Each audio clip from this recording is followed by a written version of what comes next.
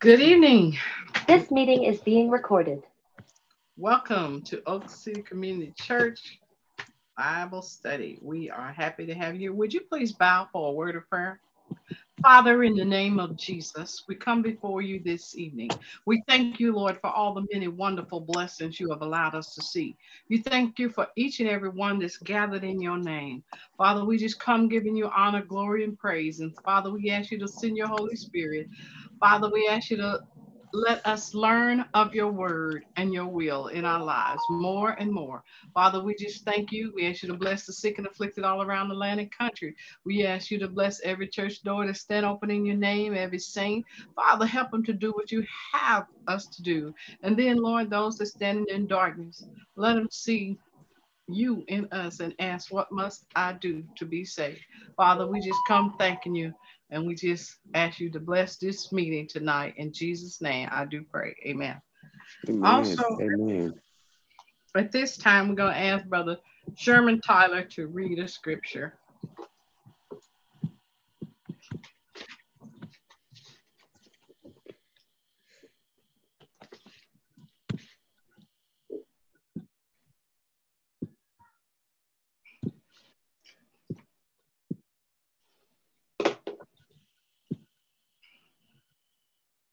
Okay, maybe he's not available. So, can we have a volunteer to read a scripture, please?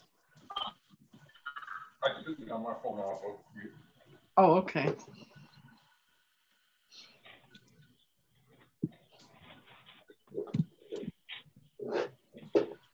Looks like the mic is on.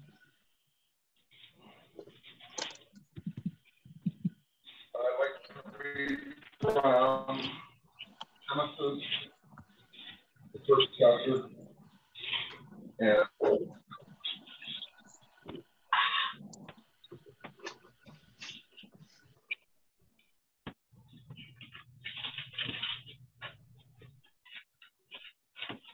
I don't think I can hear you anymore.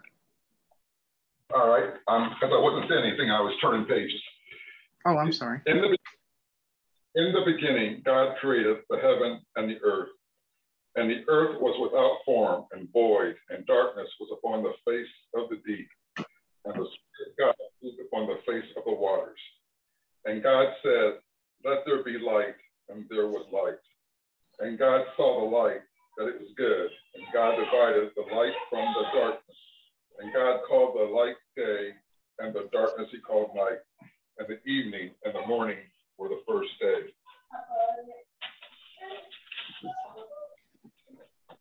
And God said, let there be a firmament in the midst of the waters, and let it divide the waters from the waters. And God made the firmament and divided the waters which were under the firmament from the waters which were above the firmament. And it was so. Always amazed by those first few phrases because I cannot get my mind around at all being able to speak things into creation.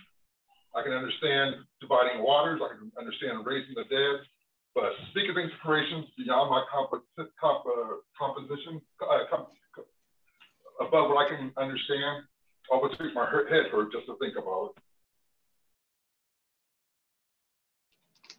it. Okay. Thank you so much. At this time, we are going to be blessed with a song by Sister Haley.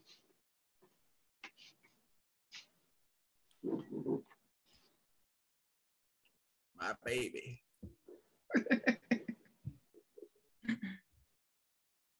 I've never actually tried to sing this, so bear with me.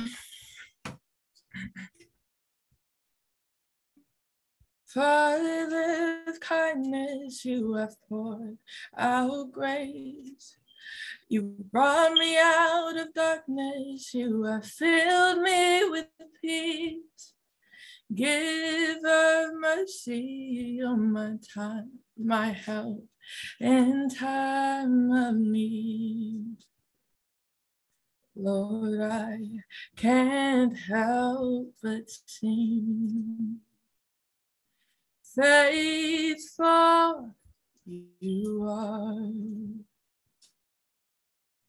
Faithful forever you will be. Faithful you are. All your promises are yes and amen. All your promises are yes and amen. Beautiful Savior, you have brought me near. You pulled me from the ashes, you have broken every curse. Blessed Redeemer, you have set this captive free. Lord, I can't help but sing. Faithful you are. Faithful forever you will be. Faithful you are. All your promises are yes and amen. All your promises are yes and amen. Oh, and faithful you are. And faithful forever you will be. Faithful you are. All your promises are yes and amen. All your promises are yes and amen. Oh.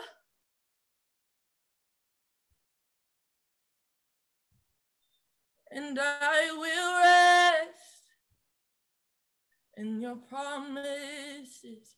My confidence is your faithfulness.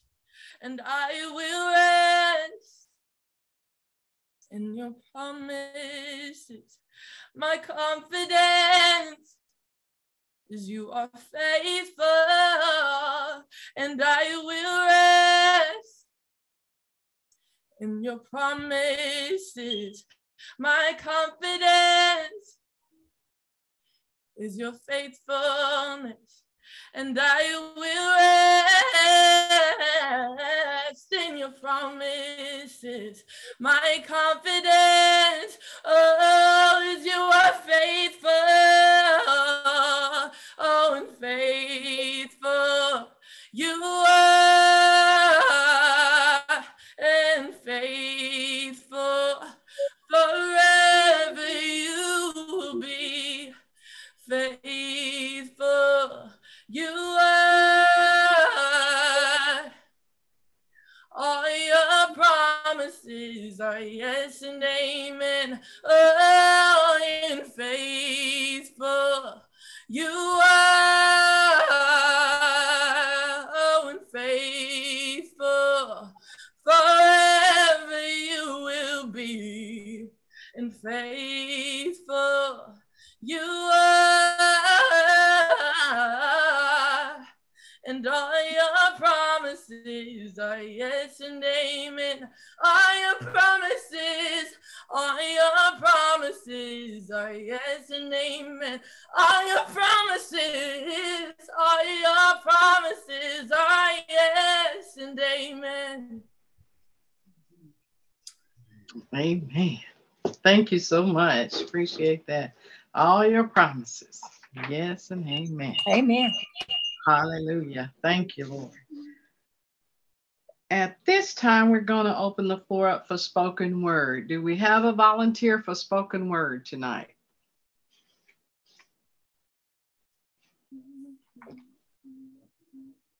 I'm going to volunteer Alyssa. I told her 30 minutes ago to prepare a spoken word, and she said I didn't have nothing. I said, go up there and pray and prepare a spoken word. So Alyssa, you're on, honey. That's we're rolling in the beach house, huh? Okay. Alyssa. So spoken word by Alyssa. Amen. Might be a little rough. I thought I was tired of my hands being weak. I was frustrated and disappointed by my own strength. And it was easy to say that I was at fault because of what I couldn't do rather than what I did not. Because isn't that what we love to say? That the problem is our lack of strength, not our lack of faith or our will to obey. When we believe that mountains are stiff in our paths because they're too big for us to move, rather than the truth, that maybe he causes those mountains to rise because when the road gets too easy, then so does our pride. That maybe like David, he causes those giants to taunt us as a subtle reminder that God still got us. We love to be the champion rather than the hands and feet, but with God, our victories come sweetest with humility.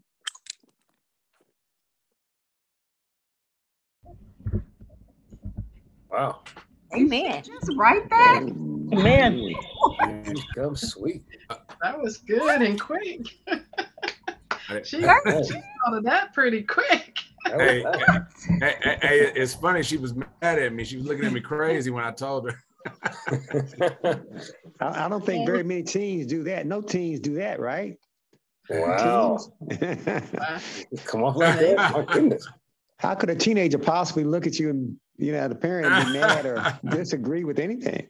Amen. But she listened to my instruction. She went in there and prayed. So I can't talk about her being mad. Yeah, great job. I love what she put in the chat too. God be the glory. Wow. Amen. Amen. Amen. Beautiful.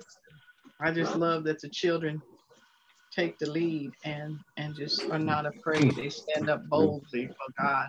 And that's a great example, I'm going to say. Amen. Amazing. Amen. Thank you so much. At this time, I'm going to introduce our teacher tonight, Pastor John. Welcome. Man, praise God. Praise God. Are there any other testimonies real quick just before we get started? Pastor Bobby, did you have something to say? Oh, no, sir. I was just adjusting my screen. Thank you. I got you.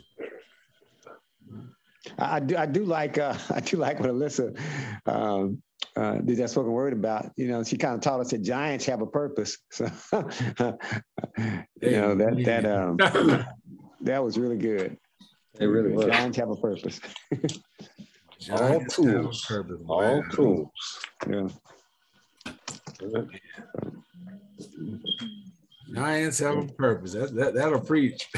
Yes, sir. Yes, sir. Yeah, it's already. And it's not what the giant thinks it is. He's been played. Right. Wow. Just like the princes of his world. Some of us are facing giants with a purpose. Wait a second. Does that mean there's no such thing as a giant that doesn't have a purpose?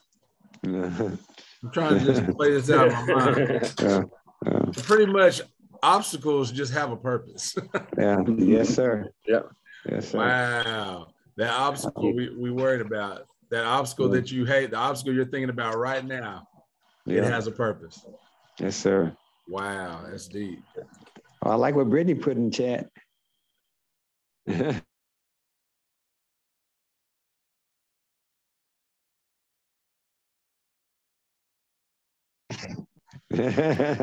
Uncle Daryl said that first. He said, sounds like the princes of this world. Oh, okay, I missed your chat. All right. Facing has a purpose. Yes, and that sir. purpose is not purpose. I mean, the enemy has it there for a reason, and that reason is to destroy you. But God is allowing it there for a reason, and God's reason is more relevant than the enemy's reason. so even though serve you, to make you to draw you in closer, to make you more fortified, to give you more strength, to give you more purpose, to add meaning to your family, to bless generations. Whatever the enemy is doing, God's going to reverse it and make it work for your good.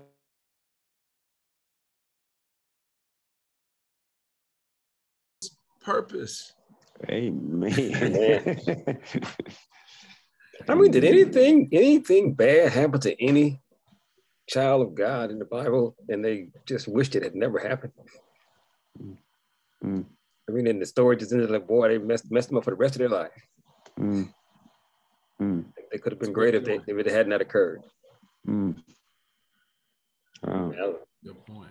That's a weighty question. And a lot of bad things happen, you know. And I think about the New Testament beatings and stuff like that, and what happened when they were beaten, you know, and Paul's stone and stuff, and shipwreck. What happened after all that stuff? We never got to that point where if that just hadn't happened, he could have gone on and planted church. If that hadn't happened, I would have, you know, reached a lot more people. You know, if that hadn't happened, you know, nothing, you know, it always propels it. Right. It always propels it. Amen. You know, just amazing. You know, go back to Goliath and the giant. I mean, what happened? Is that like, was that made David more fortified? I mean, did something good happen or bad happen to him after that? I mean, it's just amazing how just like it's all like they all getting used. They all getting used. You know, Amen. God had many tools he used to develop his own. And sometimes he used the giants. Sometimes he used a screwdriver. Sometimes he used a hammer. Sometimes he used pliers. And, you know, whatever it is, whatever tool he chooses to use, you know, he's working on us. You know, we're his workmanship, his handiwork. You know, so he used different tools, you know, to make us. And sometimes it takes a giant. You know, and who would say? Don't use that. I like polish. I like let's shine. You know, no, he takes a giant to that. You know. So it's all in God's hands. So, amen. Whatever he uses, yeah, it's amazing. So powerful, so powerful. I mean, it just gives us so much hope. Yeah. I mean, no matter what you're going through, God has a purpose in it, and his purpose isn't to leave you even, or leave the kingdom even. The purpose is to propel the kingdom forward, to propel you forward, to propel the kingdom forward, no matter what he's allowing. Amen. And I know we have things on our mind when we say these things. There are some things that we're just like, man, but if it would just go away, like could this be like, I mean, think about the Apostle Paul. He didn't even know. Like he was like, Lord, get this thorn out of my flesh. Like he prayed 3 times. I don't want to make it sound whiny, kind of like me, but he prayed 3 times, get this out of my flesh.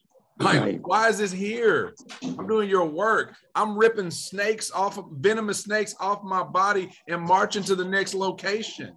Like I'm getting beat down and going back in the same city and preaching the gospel. Can you just remove this thorn from my flesh? But little did he know that God had a purpose for the thorn in his flesh. Amen.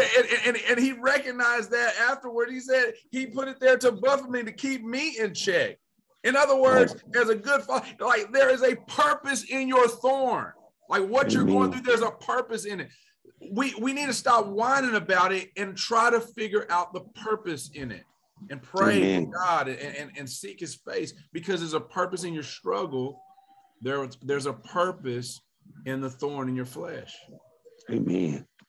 You know, but God could have told him that when he kept praying, though. Couldn't he just tell him that?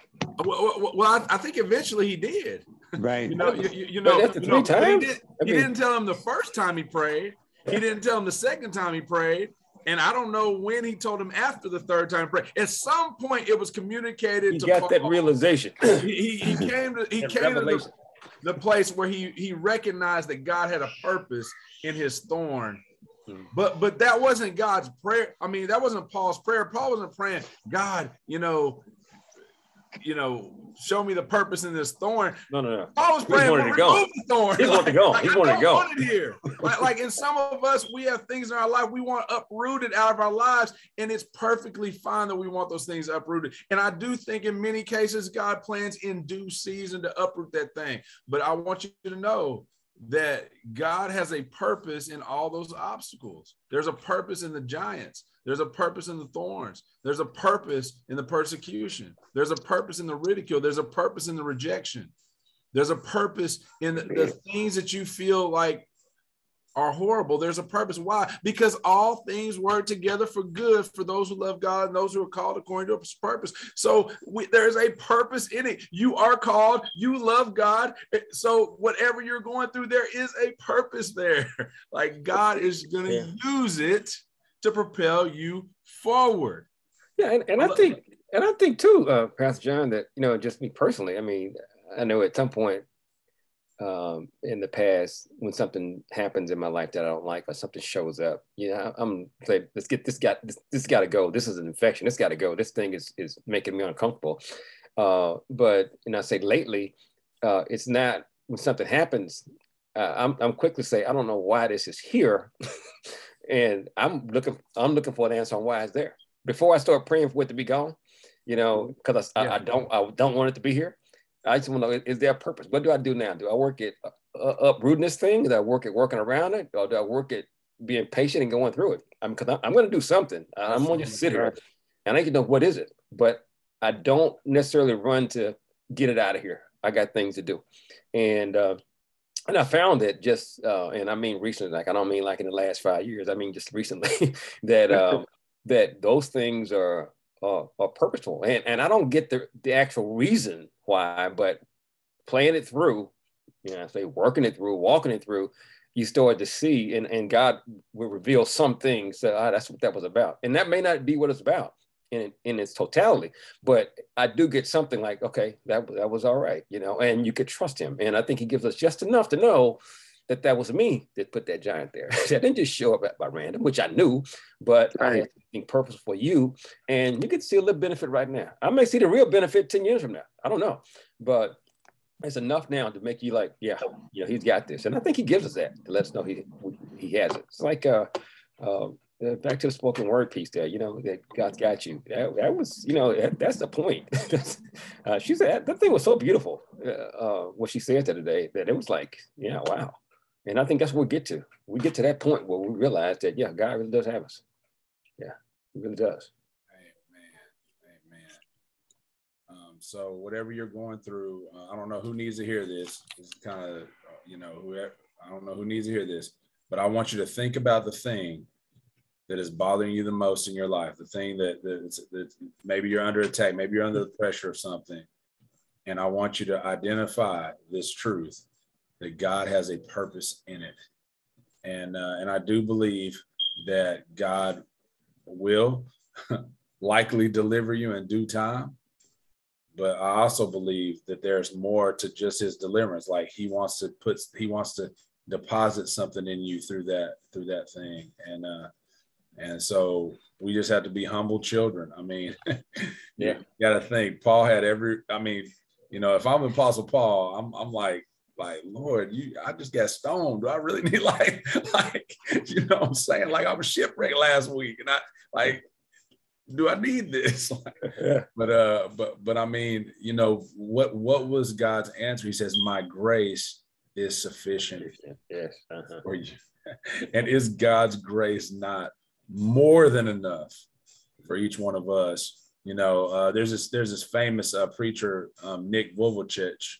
I don't know if y'all know of him, but he's a preacher. He has no arms and no legs, and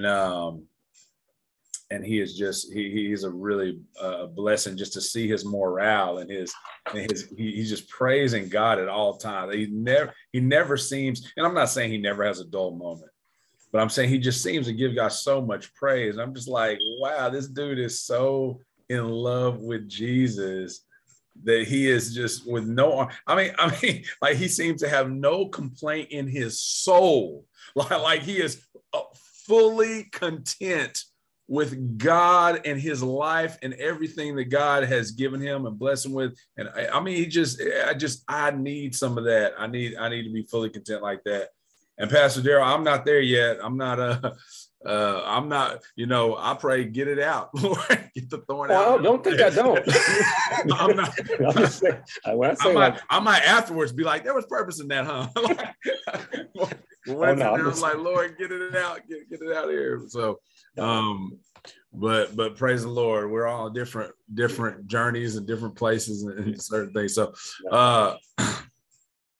So without further ado, we'll go to the text of scripture, I guess. If there's nothing else to add, Pastor Bobby or anybody else, okay. All right. So I'm just going to say a quick prayer. Heavenly Father, we just come before you in Jesus' name, God. Thank you, God, for everything that you're doing. I ask, God, that you bless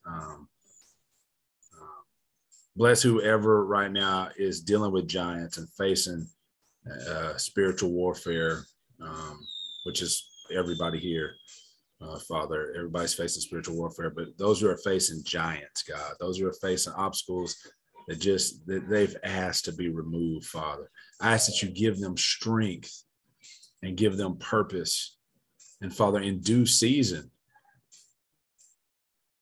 kill it off. I mean, destroy the thing against them, God. But I ask, God, that you give them strength in it and you bless them to find purpose and peace in the midst of the storm, Lord. In Jesus' name we pray. Amen. Amen. Now we're going to go to the book of Jude today. And probably not going to get through this lesson fully, but I did.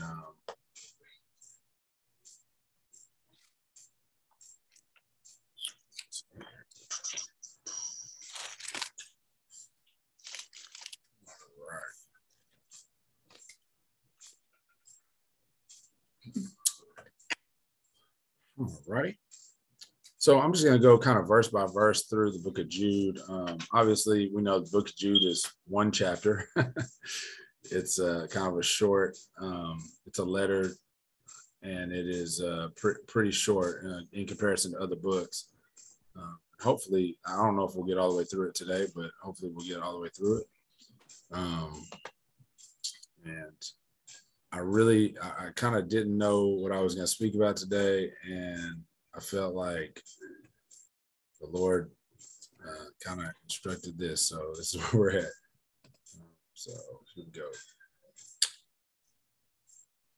go. If I could have readers read the highlighted portion, and that would be great. I'll have DeAndre read this one, and then volunteers for the other times that we're at the scripture. So, DeAndre, could you read these two verses? Jude, the servant of Jesus Christ and brother of James, to them that are sanctified by God the Father and preserved in Jesus Christ and called, mercy unto you and peace and love be multiplied. All right. Now, I want to say this about the book of Jude kind of before I get started, and that is that Jude was the half-brother of Jesus Christ. Obviously, God was Christ's father, but he was Mary's biological son. And he was, I think he was a product of Mary and Joseph. I don't really know about that end of things, but I know that he was Mary's biological son. And it's interesting here that he does not use the fact that he was the brother of Jesus as something to give him authority or to,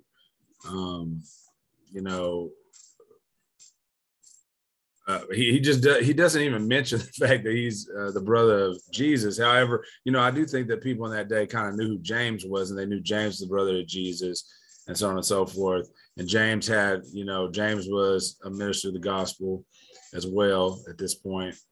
And it's also kind of interesting that there was a point in time when Jude and James were not believers. They were skeptical about Jesus Christ.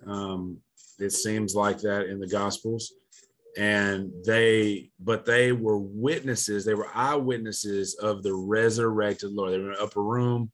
They were eyewitnesses of Jesus Christ resurrected from the dead. And this is one of the many awesome, from an apologetic standpoint, from defending the faith. It's really cool to see guys that weren't in the camp, but they saw Jesus raised and they switched sides. They were like, okay, I get it now. And so the brothers of Jesus fall into that category. And I love this word here, preserved in Jesus Christ. Doesn't it feel, that just feels good. It says, Jude, the servant of Jesus Christ and brother of James, to them that are sanctified by the Father, by God the Father, and preserved by Jesus Christ and called. So this is a blanket letter, not to a specific, it's kind of not that specific in terms of like, it's not going to a specific location or specific church dealing with specific problems. It is for everybody, which is one of the things I love about this book, because, you know, you look at things in 1 Timothy and 2 Timothy and Titus and so on and so forth, you have to rightly divide there. You have to say, okay, is he talking to ministers here, or is he talking to you know, preachers or teachers, or who, you know, in certain areas of those books. But in this book, this is for the same. If you are a believer in Jesus Christ, if you are preserved in Jesus Christ, if you are called, then this is for you. This letter that was written is for you. And he says, mercy unto you and peace and love be multiplied. I'm another reader for this next verse. Beloved, when I gave all diligence to write unto you of the common salvation, it was needful for me to write unto you and exhort you that ye should earnestly contend for the faith which was once delivered unto the saints. Wow. So this is a lot here. So number one, this word needful here is the Greek word ananke, and it comes from two Greek words. It means to compress. To compress and press tight, and it's often used as necessity or something like that in certain Bible translations. But this is a word that basically means that he felt pressured to write unto you and exhort you that you should earnestly contend for the faith. So this is a feeling of pressure by Jude to write unto believers that they should fight for the faith. Y'all know this is my kind of book, right? This is a battle cry to believers to stand your ground and fight. A battle cry. Like when I look at the book of Jude, this is like the reason it was written. Like he initially, it seemed like he gave all diligence here to write unto you about the common salvation. I mean, and there's lots of elements of salvation and purification and everything, God, sanctification, what God is doing in us, like what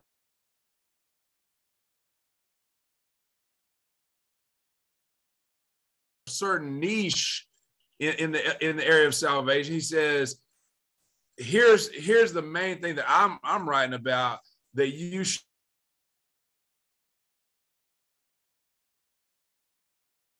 And when we think about earnestly contend, you know, this is talking about like the word there, it comes from the Greek word to agonize or to like struggle. But this is like a war, you know, this is a war zone. It's a battle cry. We should fight. I mean, imagine if, number one, you know, we serve a God who doesn't lose battles. We see all these battles God wins over and over again. And it's kind of cool because God is calling us as believers to like fight. Now we are not fighting with flesh and blood, but against principalities and powers and spiritual wickedness in high places, right? But we are here as warriors to fight for the kingdom of God, to earnestly contend for the faith that was what it was, for the faith which was once delivered unto the saints. Once delivered unto the saints. So you know, when I look at this once delivered for the saints, you know, it kind of throws a wrench in the game of all these false prophets that have arisen, who have gained notoriety in the world. You know, many other false prophets have gained no notoriety, but like guys like Muhammad, who came afterwards and taught about another way, who claimed that Jesus was just a prophet and so on and so forth, and it had many other false doctrines. He claimed that Jesus was not the Son of God. Joseph Smith, who distorted the person of Jesus Christ, distorted who God is in many, many ways that we won't get into because they're so irreverent. I don't even like to utter them. And any others who attempted to bring a new revelation to the church concerning the gospel, concerning the good news, concerning this common salvation that is being talked about by Jude. Like this situation, like what we have now is the same thing the apostles taught then. Like what we understand about salvation, Jesus Christ, the death, burial, and resurrection of Jesus Christ, it has not changed. It is the same. There's not going to be somebody that comes years later, and I'm not saying that there's no such thing as revelation by God. There is. God still reveals things to us. God still speaks through us and reveals things to us by revelation. But any revelation concerning salvation or some new way to get saved. Oh, Joseph Smith comes along and said, oh, y'all have it all wrong. You guys are all wrong. Well, actually, the Bible says that it was once delivered to the like this is the same story. It says it was once delivered unto the saints. It wasn't twice delivered. Which time are you, Joseph Smith? Are you the 13th deliverance to the saints? Are you the, Muhammad, or are you the 12th deliverance? Like, where do you guys fall in this order? Because the Bible I read says that this salvation that we speak of, this faith that we're fighting for, was once delivered unto the saints. So anything after that is a gimmick, a trick, or something that's not of God, because the Bible clearly states here that this faith that we're fighting for has been delivered. It's here. It already has arrived. Now, the only thing that can happen now is what? Somebody could come and pervert or distort something that's already arrived. So we have to be really careful there. I'm going to read this verse. It says, for there are certain men crept in unawares, who were before of old ordained to this condemnation, ungodly men, turning the grace of our God into lasciviousness, and denying the only Lord God and our Lord Jesus Christ. Now, I'm not sure, when I look at this scripture, I'm not sure how direct. I think some of these men are directly denying the Lord Jesus Christ. They're saying that he's not, like Muhammad, for instance, came and said, oh, he's not the Son of God, right? And there's others that they kind of, they craft it differently, and they just try to draw people into lasciviousness. And lascivious is like worldly attitude towards everything, like just sensuality and sin, drawing those ideas into the body, and thereby denying. I hear somebody, did somebody clear their throat, or they have something to say?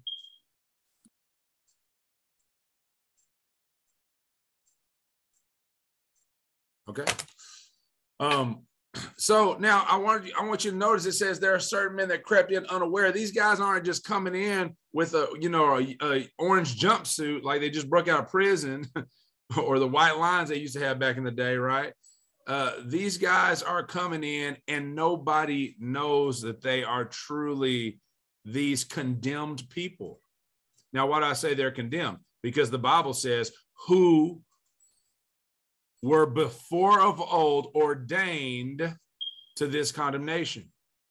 So these are imitators. They're pretending to be a good leader or maybe even a saint, but in actuality, God saw them coming. like they're ungodly men, and their mission. Their mission is to turn the grace of our God, the gift that God has given us, the blood of Jesus Christ, everything that God's given us. He's freed us from the shackles of sin. We're no longer under the law, but we're under grace.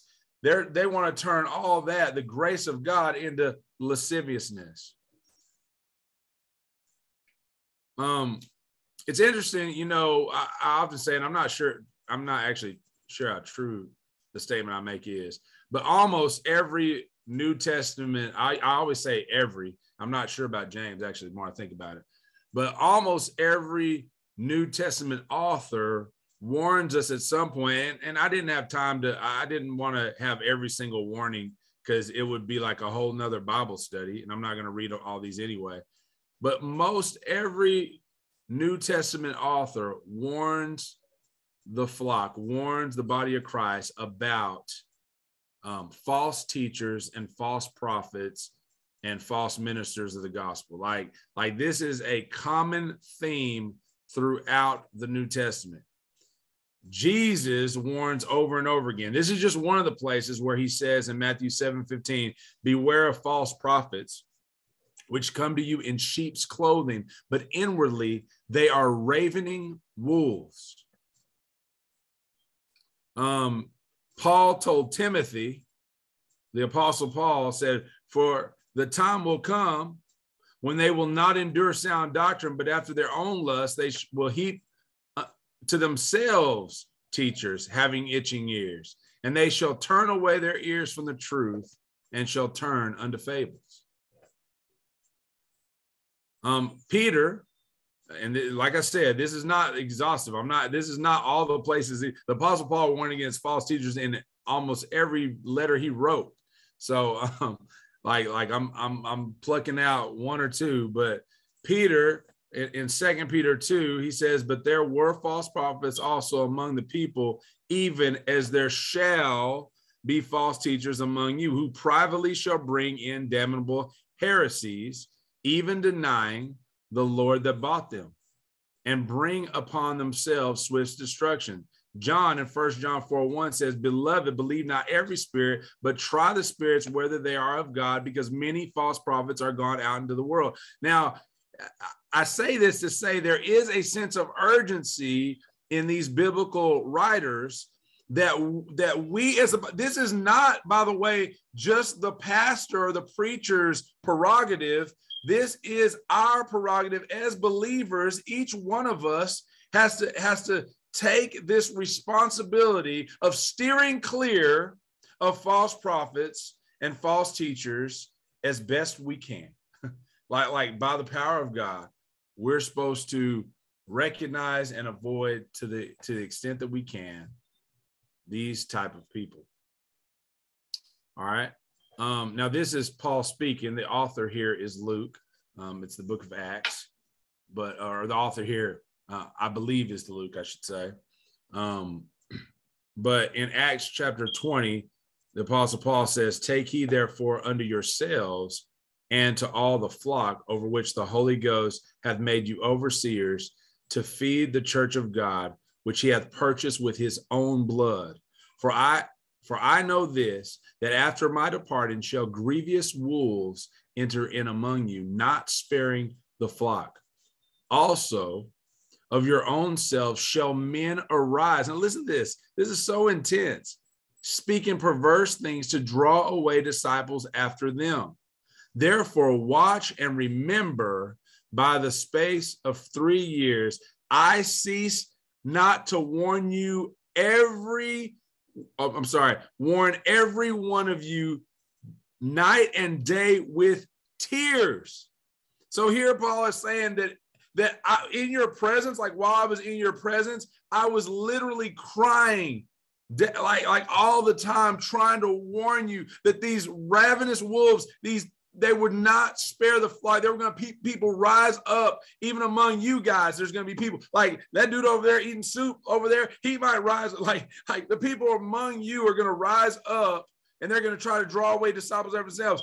They're not going to spare the flock. It is the devil's prerogative to destroy you through false teachers and false prophets and those that cannot lead you astray. Which is so intense. Like, I don't think, like, the seriousness here I mean, think about how serious. I'm not sure what they talked about every day. Obviously, they probably talked about the cross. They probably talked about, I mean, if you're with the Apostle Paul, you're probably asking him questions about the third heaven. I mean, I'm not sure exactly all the questions on your list for the Apostle Paul would be. But like, this is something that the Apostle Paul is like, dude, I've been talking about this over and over and over and over and over again, and not just talking, with tears. There was a passion behind this preaching. There was a passion behind this warning that Paul was given, so much so that he can declare that I was, night and day with tears. I was telling you about this night and day with tears. This is going to happen and has happened. And it's serious business and something that all believers are responsible for on some level. And by responsible for, I mean responsible for avoiding, responsible for marking, responsible for rejecting. We have a responsibility in this, and that responsibility is very serious and could have, I think, great consequences not living up to that responsibility.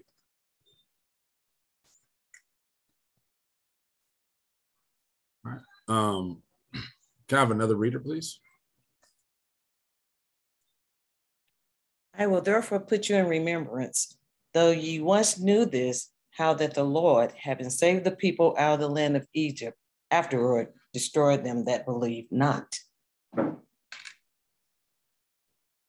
And the angels which kept not their first estate, but left their own habitation, he hath reserved in everlasting chains under darkness unto the judgment of the great day. Even as Sodom and Gomorrah and the cities about them in like manner, giving themselves over to fornication and going after strange flesh, are set forth for an example, suffering the vengeance of eternal fire. Amen. Thank you. So now I want you to understand, this is, I don't believe that this is actually talking about the believers that Jude is writing to. This is actually talking about the punishment that is set forth for these individuals, the men who are crept in unawares. And I think the context supports that, especially as we keep reading this particular passage. And he uses things that happen in the Old Testament, like when God's wrath fell on certain communities and people groups because of sins that they had committed and because they did not understand God's order. And when you look at most of these situations, there is an element of order here, in my opinion, that has not been obeyed by man.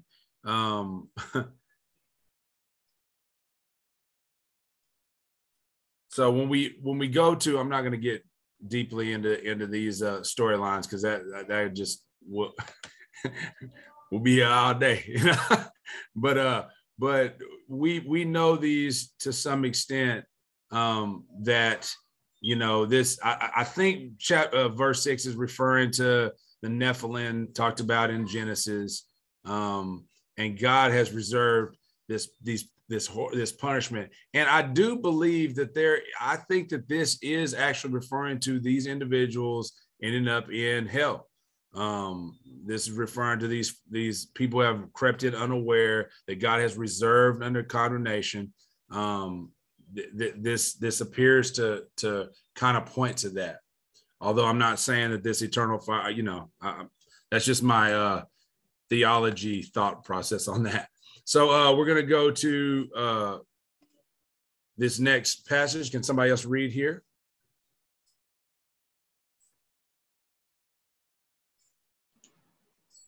I can get it. Likewise. Okay, go ahead. I'm sorry.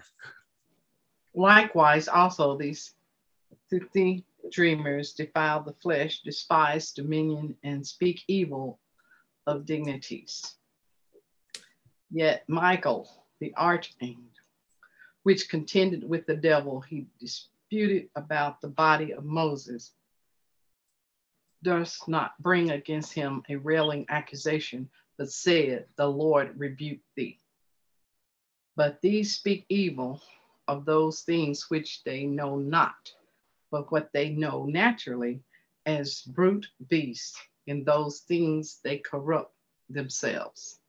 There's a level of reverence that we are as believers, and just as humans, really. I mean, but particularly as believers, we should even know better. There's certain reverence that we should have towards spiritual things that we don't know anything about. None of us, we don't know everything that takes place in heaven, for instance. We don't know everything about spiritual things. We don't know everything about God and the devil. Like we don't know. And it's important that we respect God's order in dealing with the enemy, the devil, and with other spiritual forces and so on and so forth. This is an interesting thing here because it says these filthy dreamers, they defile the flesh, they despise dominion. It makes me think of all these people in the text. We're going to talk about a couple here in this next these next few scriptures, but many times a key element to these evil teachers, these guys that come in and they don't have a reverence for God's order. They don't have a reverence for authority, and they despise dominion. They despise. They're irreverent. They're irreverent. They speak evil of dignities. Now look at the example he gives here. Now, obviously, this is an extreme example, because in verse 8, he's talking about like humans, to a great degree, I think he's talking about human dignities, right? He's talking about just, I think you could probably suggest that he's talking about God as well in that verse, but certainly human dignity. They despise authority and human, and the pastor and stuff like that, right? But when you look at verse 9, this says, yet Michael, the archangel. Now, what does Michael have to do with this? The archangel, when he continued with the body of Moses, when he was dealing with the body of Moses, and we won't get into that story, but when he was dealing with the body of Moses, there was a confrontation. There was some warfare, spiritual warfare between Michael the archangel and Satan, contending for the body of Moses. We don't know all the details of that. The Bible doesn't explicitly say. We get to peel back the curtains here and see some interesting things. Us Bible nerds are like, wow, I want to dig into that, right? But this says that Michael, he didn't dare bring against Satan a railing accusation, but said, the Lord rebuke thee. Now that's order. When you want, like now you'll go to churches. I could drive down the street to a church, and if I went to enough, I'd probably hear somebody screaming, "You dirty devil," or people talk crazy to the devil like they really know what's happening. But the Bible says that Michael the archangel don't even do that. Like little o us, you devil, we're not supposed to. We don't conduct ourselves like that. The Bible says resist the devil and he will flee from you. It doesn't say have a conversation with the devil. It doesn't say, talk noise to the devil and he will flee from you. It says resist the devil. Our job with the devil, our only job when it comes to the devil is resist him and have the scripture hidden in our hearts that we might not sin against our Lord. Like we're not designed to. Now, every now and then I do think God can empower us to cast out demons, and he can empower us to do certain things towards the devil. But even when we do those things, we're not sitting there hurling accusations and talking crazy to the devil and stuff like that. We don't understand spiritual things enough to do that. We have to have a reverence towards God and spiritual things in general. Why? Because we don't understand. We're not prideful enough to assume that we know about things that God has not revealed fully to us. So instead of us parading around like we understand everything, what we need to do is commit it to him. The Lord rebuke thee. And it wasn't like that Michael did not fight the devil. He was fighting. His rebuke was his fighting. Him saying the Lord rebuked thee, that was his fighting the devil. He was fighting in the order that God has designed, that God has designated. He was in order with God's plan. So we don't just fight the way we want to fight. I might want to join, I might want to, politically win people to Christ. Maybe I should run for office and force everybody in the United States, if I got to the president, force everybody in the United States to become a Christian, right? That's not God's plan. Like that's out of order. I probably have okay intentions. I'm not really sure, but that is not God's plan. So I have to worry about order here. And in this case, the Bible says even Michael, the archangel, like this is not just a regular angel. This is Michael. This is a bad dude, destroys cities. When Michael shows up, enemies of God die, period. Like throughout the scripture. But even he understands order and reverences spiritual things. Now, it's not like we're talking about some holy prophet. This is the devil he's dealing with.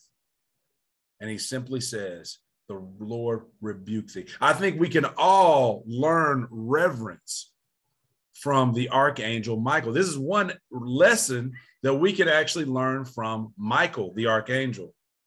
And that is reverence. Just reverence spiritual things. That's why I don't go, when I know a person's been messing with witchcraft, I don't go and say, oh, that doesn't work on me. I'm a child of God. I don't have to say any of that. I just resist them. like I don't have to prove, I don't have to talk noise to the enemies of God to have the hedge of protection that God has for me, to have everything that the name of God provides, the safety of God's hands. It has nothing to do with me saying all that stuff. I can have confidence in God and be reverence toward things I don't understand. I don't understand witchcraft and don't want to. The Bible says to avoid that type of thing. So that's what I choose to do. I'm not going to read a book to understand it. I'm not going to, start talking noise to witches and warlocks. And I don't have to do all that. I just trust in the Lord. And that's it. That's my job. And I don't have to prove how big God is by how big my words are. I just have to simply say, the Lord rebuke thee. I just have to simply stay in God's order and how God wants to handle things. Sorry for dealing with that point so long, but it's just something that I see. I see a lot of error here because it's so easy. It's so easy to just look at the things the enemy done and to hate him or to try to, say things to him. But what we have to focus on is our God and his order. And we know the enemy's end. We don't have to say nothing.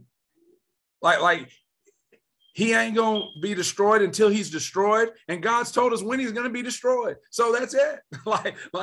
There's no, we don't have to be in between that. His day is coming. It says, but these type of people, these people that creep in, these people that distort the truth, that try to draw crowds, that draw disciples away, these speak evil of those things which they know not, but what they know naturally as brute beast, and those things they corrupt themselves. And this is like I said, once again, it is an issue of irreverence more than anything else. This is what Jude says. He says, woe unto them, they have gone in the way of Cain and have ran greedily after the Aram of Balaam for reward, and perished in the gainsaying of Kor. These are spots in your feasts of charity, when they feast with you, feeding themselves without fear. This picture is kind of funny to me.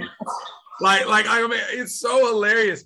He said these people are in your at your church dinners. That's what that means. These people are at your church dinners and they just eating. They don't even realize that they got a target on their back. The archangel Michael has a sword drawn. They don't even know. They're just They just think that they think they're in.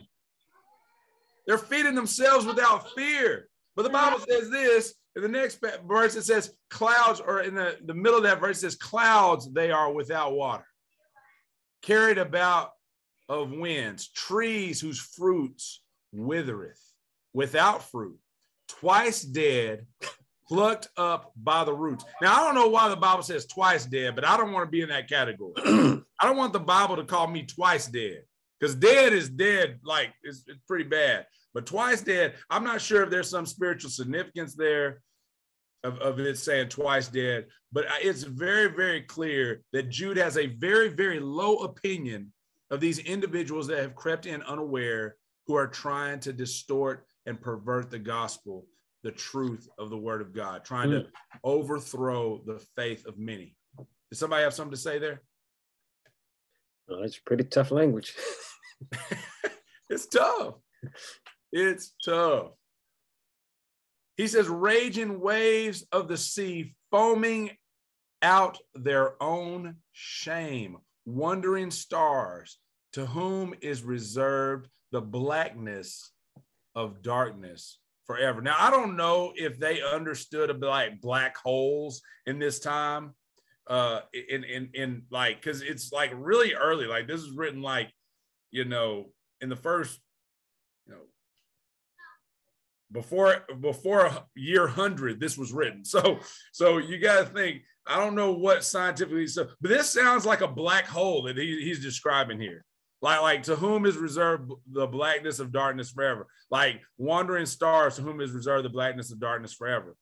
Like you're supposed to be shining, but instead you're literally, like your job, a star's job is to shine, but they're reserved to be, like, they're purposed to be black forever. That is intense.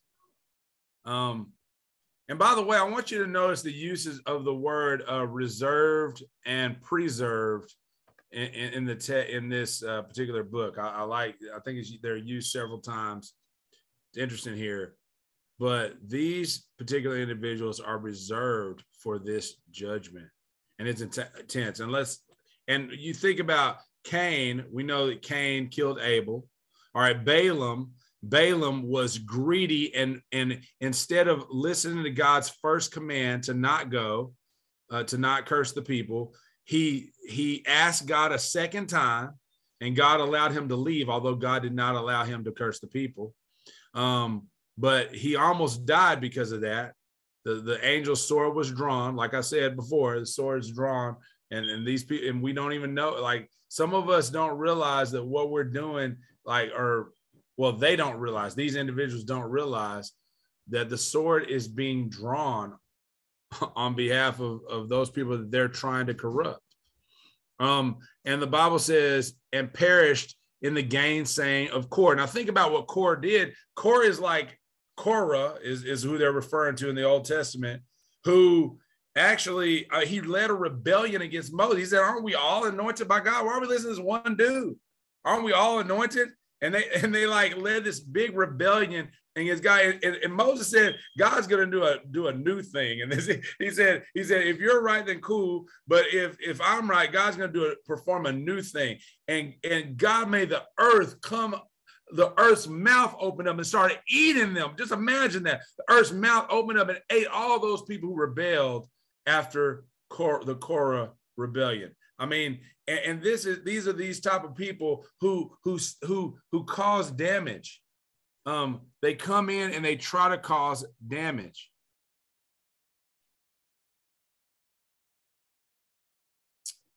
And the Bible says, and Enoch also, the seventh from Adam. Now, I love how the Bible does this. I'm going to pause right there. The Bible is so clear about who it's talking about. It's unbelievable. Like, because there's more than one Enoch. So the Bible wanted to make sure we know which Enoch it's referring to. And by the way, think about how thorough the Bible is. It's naming every single name in generations Like every generation there is nothing like the Bible. I love the word of God. There's nothing like the Holy Scriptures. They name every single name, but the Bible it's like a filing cabinet for truth, like certain aspects of the Bible. And here it says the seventh from Adam. I'm just throwing that in there. I'm sorry. I just love the text. Sorry. It says, and Enoch also, the seventh from Adam, prophesied of thee, saying, behold, the Lord cometh with 10,000 of his saints to execute judgment upon all, and to convince all that are ungodly among them of all their ungodly deeds, which they have ungodly committed. There's a lot of ungodlies there. And of all their hard speeches, which ungodly sinners have spoken against him. Now, it says these are murmurers and complainers, walking after their own lusts, and their mouth speaketh great swelling words, having men's persons in admiration because of advantage. Now, in here it says these are murmurers and complainers, and sometimes we kind of clump those two together. But in the Greek, these are very distinct terms. Murmurers is what you think it is. It's just people who murmur. And, you know, complainers are people who breed discontent. They are like there to cause discontentment. Like, and I mean, we all know people, and some people are in your church home, wherever your church home is, if it's our home, in our church home, like they are there, they're trying to cause problems. They're trying to complain about this or that. Oh, the donuts aren't cold enough, or, you know, aren't warm enough, or the coffee. I'm not saying the donuts shouldn't be warm or anything, but I'm saying like stop trying to cause discontentment. Don't you know that evildoers do that? Like don't cause discontentment. But there are those that are that's just what they do. That's what they're there to do that.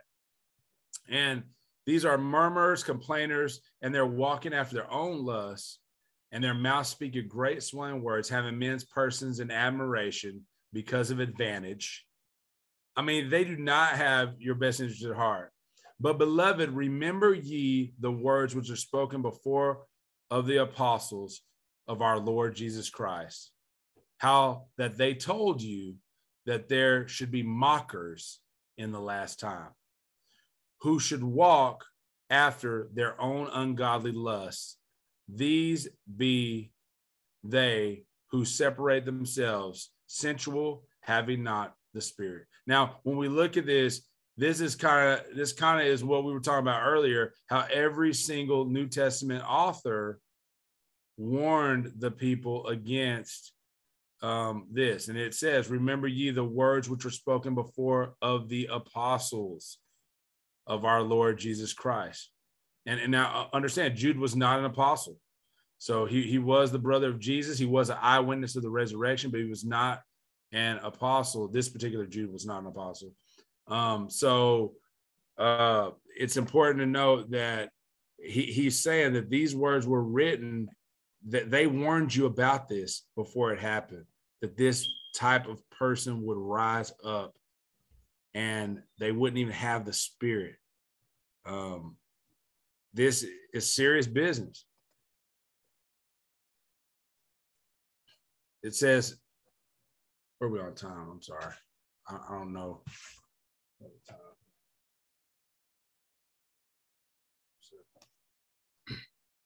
Here, two more sections. So it says, but ye, beloved, building up yourselves on your most holy faith. What's the answer to all this corruption, to the fact that there are going to be wheat and tares? There's going to be tares. There's going to be people who are not there from the Lord. There's going to be that is a given. Jude is making it very clear this is going to happen. Paul, Peter, John, all these guys, Jesus, they all made it clear that this is going to happen. But this says, what's the answer to that? Number one, remember that what the apostles said about it. Like this is something that's foretold. It's not like it's not something that is going to catch you by surprise. To the contrary, be prepared, be steadfast, be ready. You know it's coming. And it says, but ye, beloved, building up yourselves on your most holy faith, praying in the Holy Ghost. So what are we supposed to do in response to all this stuff? Number one, we're supposed to continue building our faith. And part of how we do that is by praying in the Holy Ghost, being led by God as we pray, by prayer, by prayer. Keep yourselves in the love of God.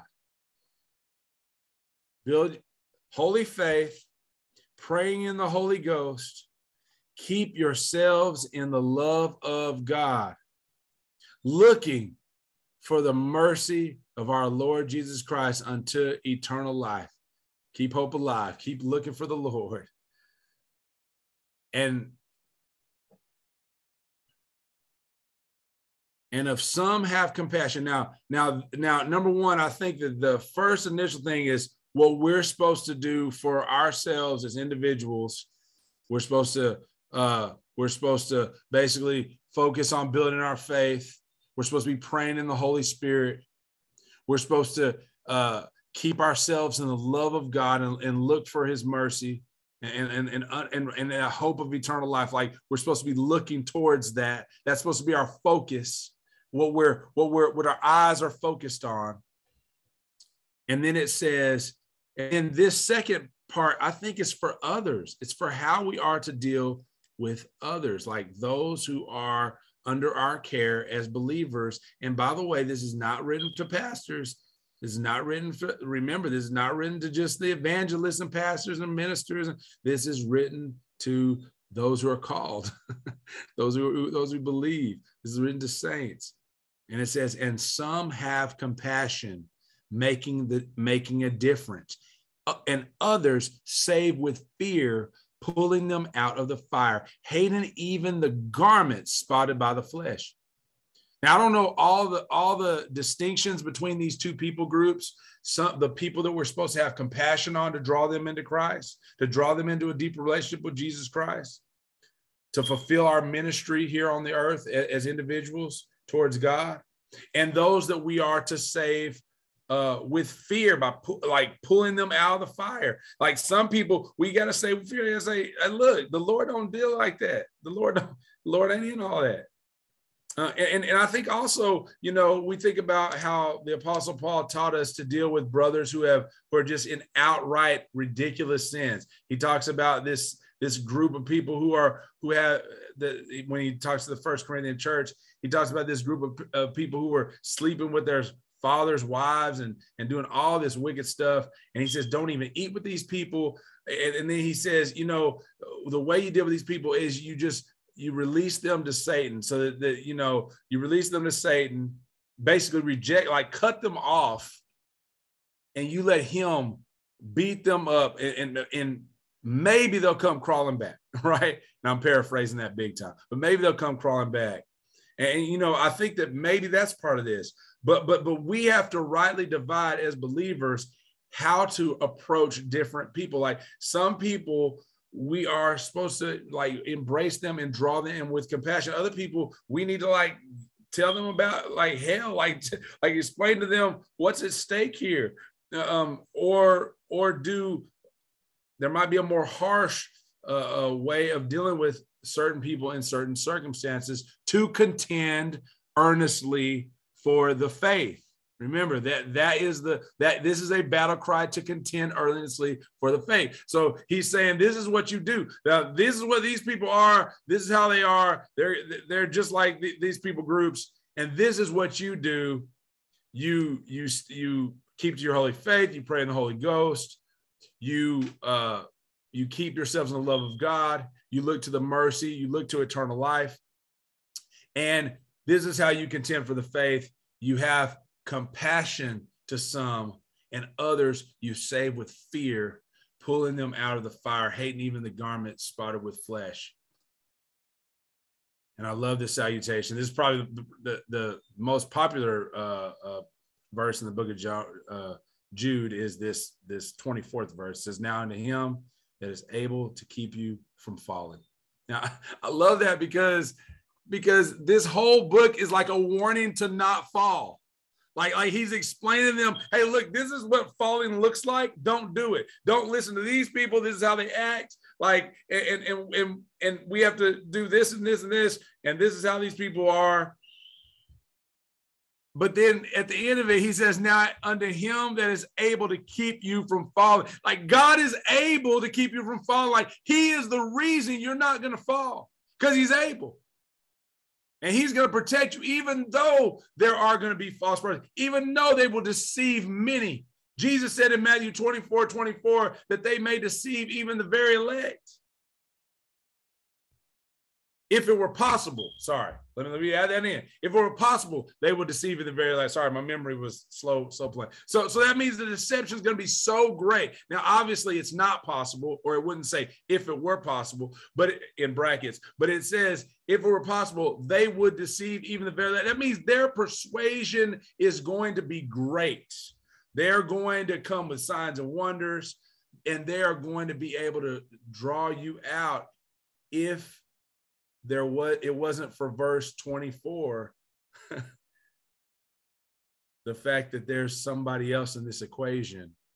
It's not just the devil and the false prophets and the men unawares and all these evildoers. There's also a him that can keep you. That's God. Now unto him that is able to keep you from falling and to present you faultless before the presence of his glory with exceeding joy. I mean, I don't know if that's his joy or our joy, but it's probably going to be both. I know I'm going to be joyous when I present a faultless with all the faults that I got, with all the sins that are on my resume. I'm going to love being faultless before the King of Kings and Lord of Lords. I mean, it's going to be beautiful.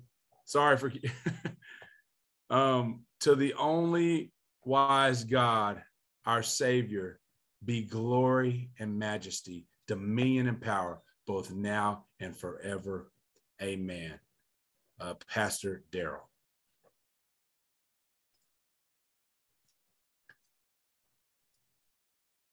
Amen. Thank you, Lord, for another great lesson in Jude. And it reminds me a little bit about, well, it kind of goes hand in hand with what Pastor Bobby did in Sunday school a couple weeks ago in Galatians. And the church is, constantly under attack. And we talked that day, it's mostly from outside where, we're being bombarded with different attacks. And Jude spells it out here nicely. And this is why such a relevant lesson tonight, is that a lot of times, when we're under attack, you hear people sing songs that I never lost my praise and I never lost my smile, and things happen, but I still got my this and I still got my that. And Jude said you could, this and that is not the thing. But we're going to fight, and it's time to fight, and we're going to fight for the faith. That's it, the faith. That's it. And you can let them have whatever else you have to, but you don't compromise on the faith. And reading the book of Acts, and it was always confirming those in the faith, keep seeing the faith all through the book of Acts about the church. So we have the faith and what saved us. And that's that whole gospel message, faith in Jesus Christ. You can't compromise on that. And so Jude introduces that, it's even inside now. So there's no place for us to let our guards down. I think that's the message here. Don't let your guards down. Keep the dukes up. It's time to fight. And I think I'd encourage everyone to just read this again. It's a short book. Just read it again and understand that it is time to fight. And then he tells them how to fight, which you went through in the last few verses. Build ourselves up on our most holy faith. So it still comes back to the battle, the attack is to rob you of the faith. And you build yourself up on your own faith and then help others, and you're going to win. God keep you from falling. So I think it's a great lesson. And it just, and even in Jude's case, he said it wasn't, no one knew it was time to fight. Everybody thought it was fine for everything else.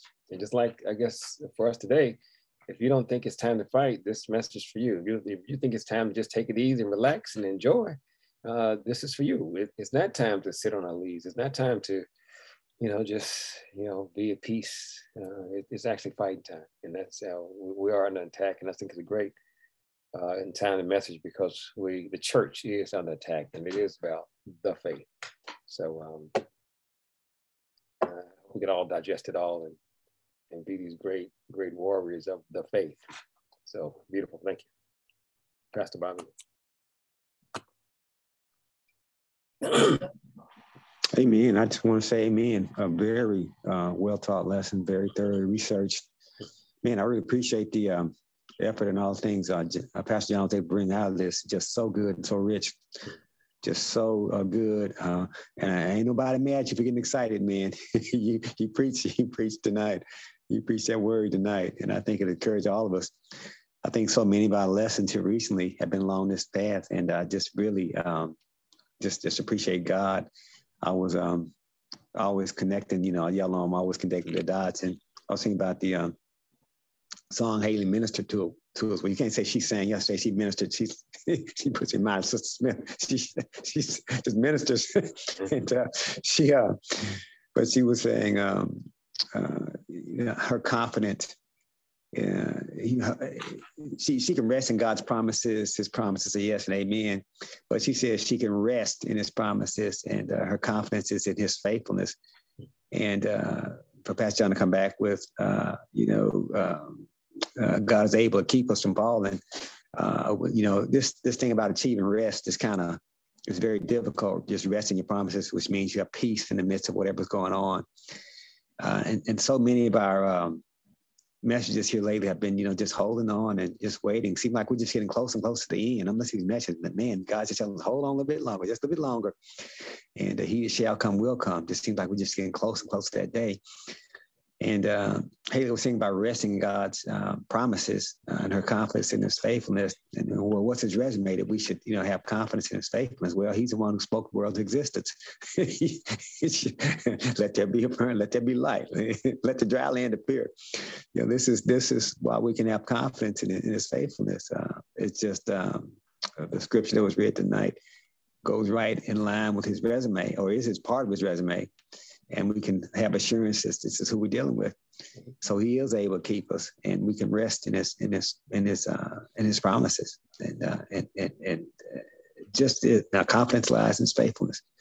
So I just really was blessed by this. And this lesson Pastor John put out tonight, I think, is one that should be viewed many times. And again, so many of our lessons, saints, have been along this line. Continue with faith, don't let go, hold on. Just seems like the Lord just saying, hey, it's almost over. This thing's almost over. So let's just let's hold fast the profession of our faith without wavering, and remain confident. Him and He is able to deliver us and keep us from falling. The only wise God, to Him be glory. Yeah, it's all about Him. So again, I just appreciate the meaty lesson we had tonight. That's all I have to say. Amen. I'll give you Minister Harper.